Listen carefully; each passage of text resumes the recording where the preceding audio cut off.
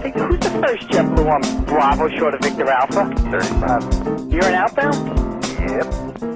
Hey, you guys should come up here one day. JetBlue 35. Sooner or later in your train, you would have had to run into the airport's visual approach slope indicator lights, also known as VASI lights. You may have also seen a set of PAPI lights, which we'll cover in a second.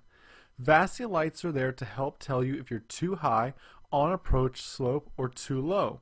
In this case, you would see white over white if you're too high, so white over white, you're out of sight. If you're on approach slope, you would see white over red.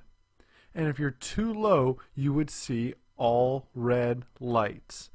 Now this differs from the PAPI system, which is 4 lights in a row, and it's the same concept though. All white, you're out of sight. Too white and too red are on your glide path, and all red, you're too low.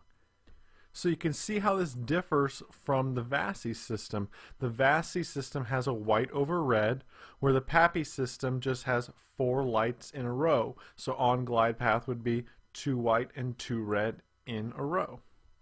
You're on Bravo, you're short of Victor Alpha, you're Beam the Iberian? The Beam Alitalia on the left there.